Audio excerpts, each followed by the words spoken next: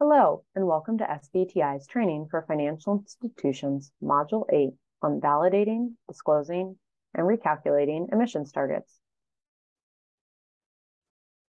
In this module, we'll be diving into what happens after you've developed, particularly validating, disclosing, and recalculating.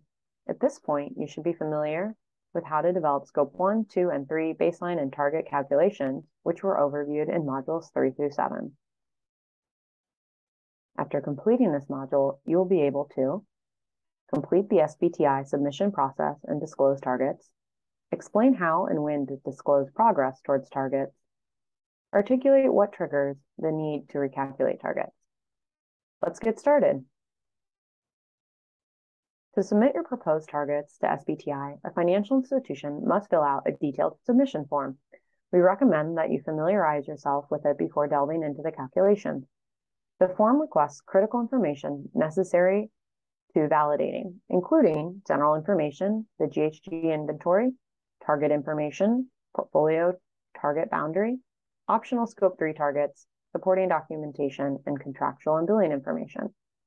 This form, which you can see on the left-hand side, can be found on Sbti's financial institution webpage. Always check there for the latest. FIs have 24 months to submit their targets after signing their commitment letter. The standard format is used to submit and communicate all targets to enable corporations and stakeholders to be able to easily compare across entities.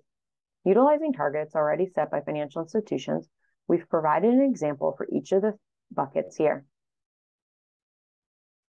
For Scope 1 and 2, there's a combined percent reduction of Scope 1 and 2 for that target year from a base year. Financial institutions can pick absolute or physical intensity targets. You can see the standard language in the first row and an example in the second row. For Scope 3 operational, which is optional, companies set a target similar to Scope 1 and 2. For Scope 3 finance, the format varies by asset class. Please refer back to Module 5 and 6 for examples, or Section 6 of the guidance for the specifics. There are two other requirements when submitting one's targets: a headline target and an action plan for Scope 3. For headline targets, one must show the percent of the total portfolio covered across all investment and lending. That's regardless of whether or not it's mandatory, optional, or not covered. For an action plan, a company must describe specific focus areas of theirs that will help them achieve their Scope 3 emissions reduction. We provide an example from KB Financial Group, which shows that by setting targets on all the required assets and some of the optional assets, it covers 12.9% of total investment and lending activity.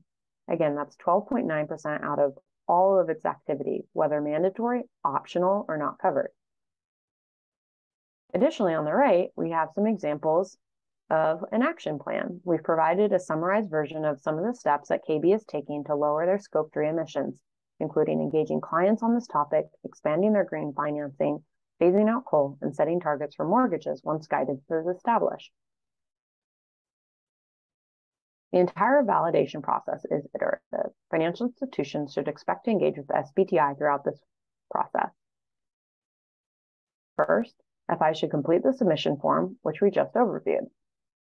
Second, Sbti form FIs should submit via the Sbti booking system that can be found on Sbti's website. At this point, there's about a month timeline between submitting and the next available date. Third, FIs will undergo a review process with Sbti. There are two Sbti validators that review sequentially from one another.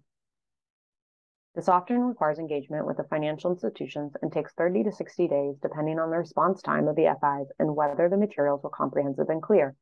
Afterwards, the reviewers will take the decision to the committee for approval. If not approved, a financial institution has 6 months to submit again. Finally, once approved, FIs must announce their science-based targets publicly. We'll review that step momentarily. There are a number of questions FIs often have, so we focus on 3 of the most common ones here. So first, what supporting documentation is required? Clear, more comprehensive submissions are faster. It's important to articulate what asset classes are and aren't included, and within each asset class, the details of what is included. outline the structure of the company, send in all files or screenshots of tools utilized. If there is a public reference to any of the info, link to that, for example, an annual report. Next, what type of communication can we expect to hear from SBTI? FIs will likely not hear anything from SBTI between booking and actual first meeting. However, both email and phone will be used throughout the validation process. And as you saw on the prior slide, it's an iterative process once the validation begins. Third, where does SBTI see the largest discrepancies or errors in FI submissions? Incorrect application of the GHG protocol and PCAF accounting methodologies are the primary example. Once approved, companies, whether financial institutions or not, should announce targets and disclose progress. SBTI will publicly list FIs on their website. However, FIs must also announce their approved targets within 6 months. SBTI will provide a welcome pack on how to communicate once approved.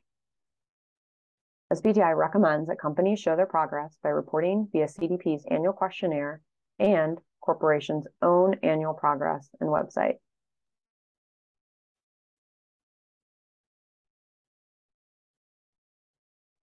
Financial institutions are required to annually disclose their progress, efforts, and key details on their targets. SBTI does not require a specific publication format for financial institutions. Many organizations publish an annual sustainability update where they would include SBTI's required disclosures.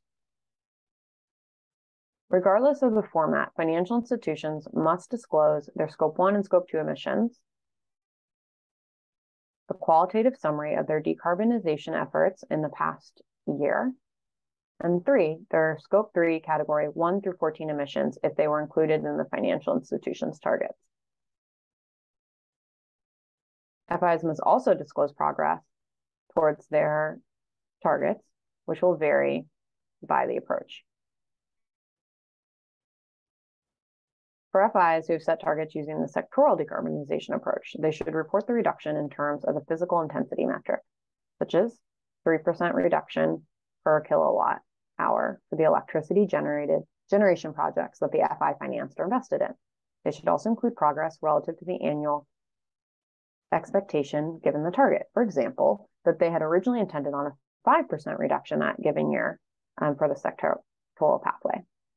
Next, the portfolio coverage approach requires that financial institutions report the percentage of relevant asset classes covered by approved SBTs companies on an annual basis using the same weighting approach chosen for the base year consistently throughout the target period. Financial institutions may further indicate whether they are on track to meet the targeted coverage of SBT companies set out for the 5-year target period. Lastly, for the temperature rating approach, the FI should disclose both portfolio temperature ratings, that's Scope 1 and 2 rating, and the Scope 1, 2, 3 rating. In addition, FIs must submit what percentage of their portfolio have public targets versus where it was attributed to a default score due to the lack of ambition by both GHG emissions and portfolio invested values. The below 2 tables show example of required reporting results for FIs, a temperature rating for the past year across Scope 1 and 2 and Scope 1, 2, and 3, and the split of publicly available ambition versus default scores across both emissions and invested values. By annually disclosing progress, financial institutions can hold themselves accountable and continue to make progress against their targets alongside their clients and portfolio companies. All companies will need to recalculate targets over time. There are 2 scenarios where this is required. Targets must be reviewed, if necessary, recalculated and validated every 5 years. Material change. If a company experiences a material change, that would significantly change the consistency or relevancy of the target. It must be recalculated and revalidated. We'll address this in more detail on the next slide.